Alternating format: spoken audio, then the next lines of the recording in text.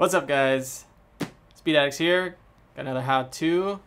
To show you a quick little breakdown on how to remove or swap out your inner sun shield on a Mod Bandit from Simpson. They make it pretty easy. Let's just get this guy out of the way so you can see everything here. All you need to really do is pull down on either side here.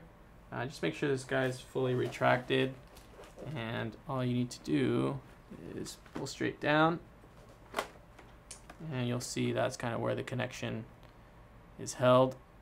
And to put it back in, just gonna look here and line it up. Hear a little pop. That's about it.